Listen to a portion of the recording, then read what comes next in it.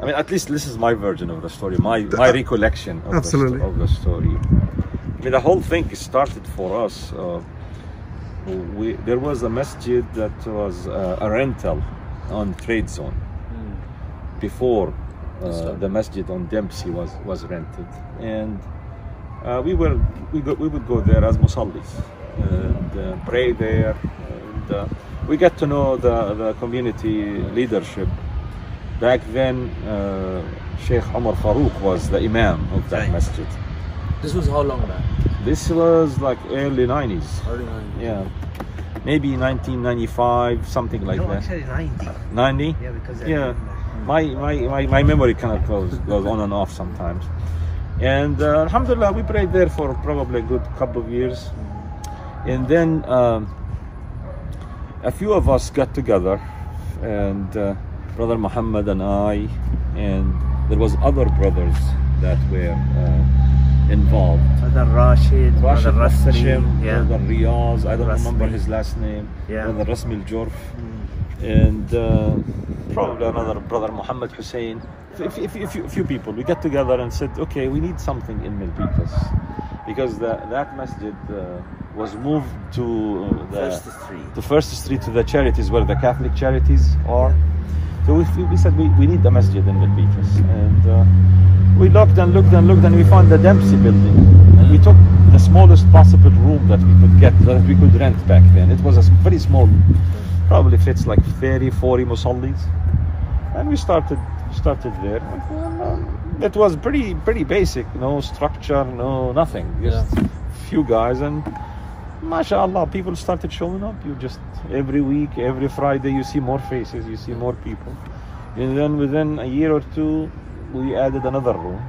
They had like an indoors. What is it, like that feasball or a baseball or something like that. So we took over that room and expanded in there.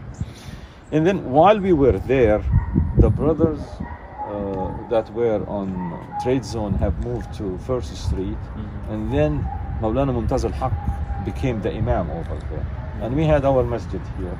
So some brothers suggested, I remember Brother Khurram Salahuddin. He was a very good brother. He's in Emirates. Khawar, not Khurram, Khawar Salahuddin.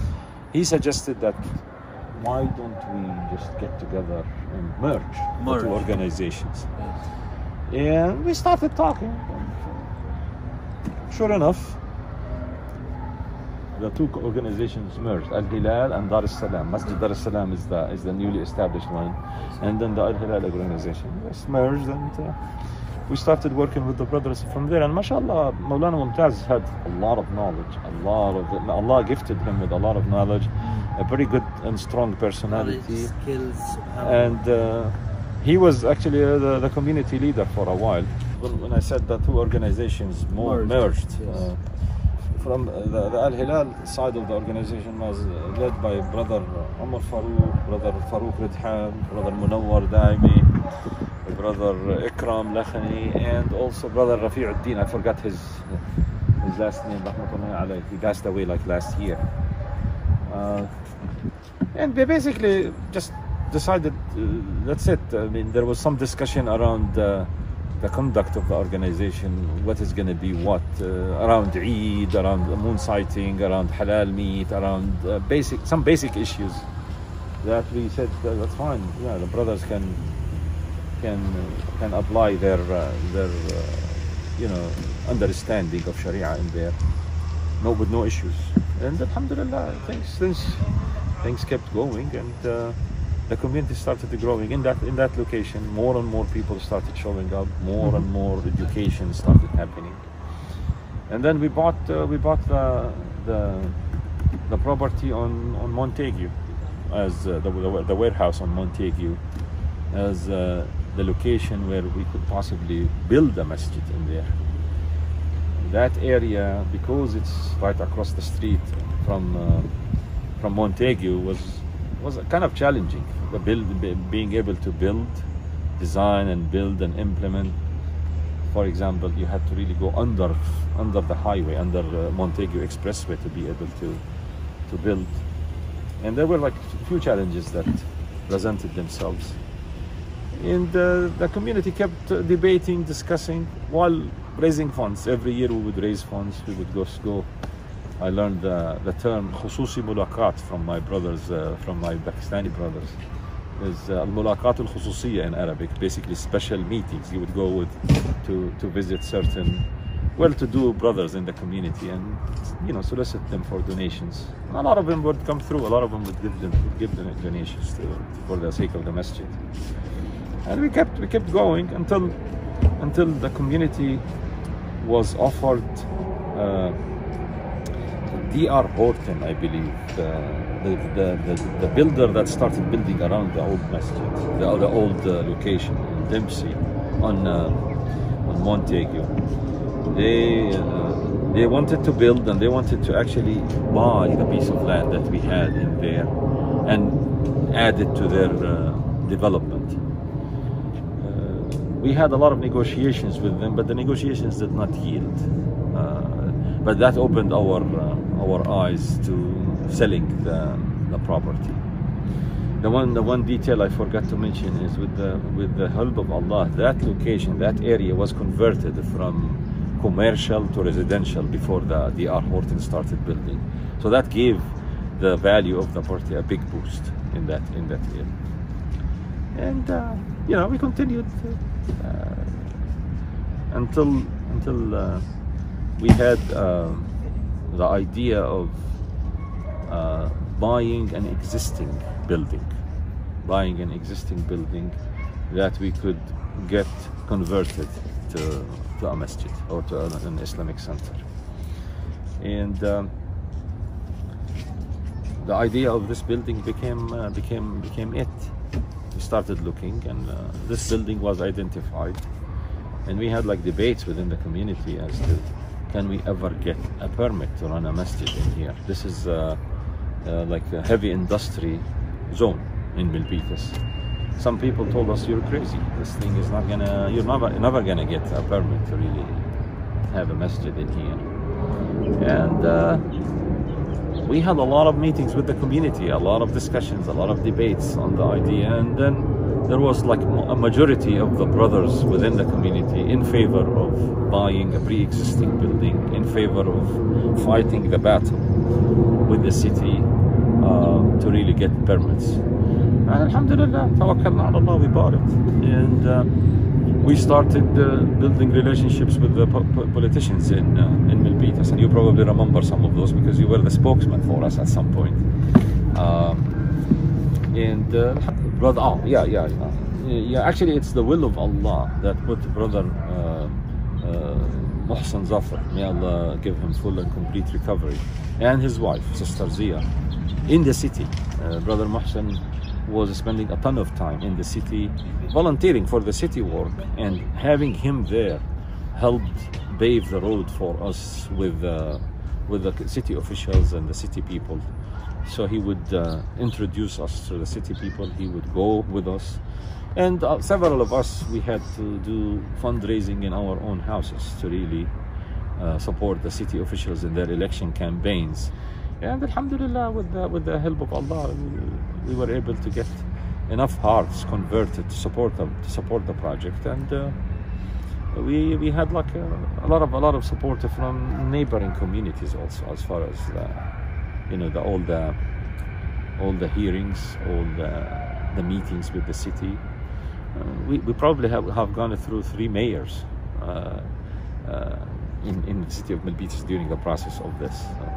We have gone through Henry Manayan, we have gone through Jose Astavas, we have gone through Rich Tran, 3 mayors, yeah, actually, and each of them probably served 2 terms while we were working with them on the project. And with the tawfiq of Allah, with the help of Allah, we were able to convince enough people in the city to change the law. The law of the city of the Milpitas was changed so that we are allowed to get the permit for this masjid. So I mean, I look at it and I consider it to be a mu'jiza from Allah, as a miracle from Allah, that Allah had softened enough hearts to allow us to really get the permits. And alhamdulillah, we finally got the permit, And once we got the permit, things started How to long flow. did it take, the whole process? Oh, I mean, between the old building and the new building, probably 8 years, right, Mohammed? Yeah. About 8 years or so. 8 years? Yeah. So when was this incepted? Like, when did you guys? I forget that. I'm not really too good with dates. 3 years, 3 years old. 3 years old. Okay. Yeah. We started the masjid here before COVID. Right before COVID, we actually had the grand opening. Okay. But we bought it a couple of years before, 2 or 3 years before. So we had it before. You had to remodel, you have to Yeah. basically dismantled everything on the masjid side. It became more like a warehouse. Yeah. And No, but then- this law part that you mentioned, when did you figure out, hey, the law is not on our side and we have to change? Before we purchased this building, that's why before. some community members were actually objecting to this idea, and they told us, "You're crazy. How could you buy a property Yeah. that you know is in a heavy industry area? You cannot change the law for this." But you don't have a choice because if you go into residential areas, there's no parking. There's no part. And you're gonna have problem with your neighbors and blah blah. So you must be in an industrial area. Industrial area. So you take a chance, right? Yeah. Yeah. So we had a lot in our favor because there is a church across the street Yeah. down there. There is a billiard place. Yeah. So those are assembly places. So why can't we have our own assembly place? Yes. You know, we went actually to a lawyer, and the lawyer said, your legal chances are very slim. So your best bet is the political side. And that's where we became active with the city. We saw candidates and we saw the mayor and we saw everybody. Yeah. So we got involved, we supported them, and then when they won, they did not forget about us. So that's the good thing. I mean, in the city hall meeting where they voted on it, it was unanimous. Everybody voted to have it. Okay. And after we got our permit, a few months later, Yeah. they closed the window again. Allah subhanahu wa ta'ala opened that window Yeah. and then closed it. Closed it. Alhamdulillah. Yeah, that's why we say it's a miracle of Allah. Yeah. There's a lot of sincere brothers in this masjid. What about building acquisition? Because we hear some similar stories with MCA that the neighboring community started protesting, and they were like, "Did you run into similar We issues?" had some Yeah? objections, but Yeah. it wasn't hard. Okay. I'll give you an example. Yeah. Somebody that represented Flex or some guy. Yeah. He came into one of the hearings. Yeah. I forgot if he was like a representative of one of the neighboring high-tech companies or just a community member. Yeah. He came in and he started speaking against our project. Okay. And then some brothers took him aside and spoke to him, Yeah. later. And the guy came in, and I'm telling you, there was like Allah's hands were at play in there. He came in later within the hearing and started speaking in favor of the project. He said in support of the project. Yeah, it's just amazing. And then one guy came in and he started crying. He's non-Muslim. He was a Montpellier or whatever his name is, the guy who was the candidate for the city council. He was crying. He said, "How could you not give a permit to this nice people, to this community? We don't know the guy." Voltaire. His name is Voltaire. Yeah. So there is those kind of things that we saw along the way. Alhamdulillah. We had challenges. We had a lot of doubts, but Alhamdulillah, Allah made it easy. There is one guy who wrote in Milpitas Post, and he said, "You're bringing terror to our town and all of that." And Alhamdulillah, we had a lot of support from the city, we had a lot of support from the community, and we still do. And that's why we keep telling the brother, we need to be part of the community at large. We need to continue to work with the city, we need to continue to work with candidates, because you can't just get what you want and forget about it, right? Yes. You need to be part of it. We don't compromise our principles, right? Right. But we live here and we just need to be aware of our surroundings. Okay, mashallah, very good. So Brother Nada, while I have you on camera, can you share a message for future generations? You know, if you look at our generation versus the new generation, they're going to have a tougher time than we did. You can see the trend of how things are happening and the challenges for the Muslim community as we're having.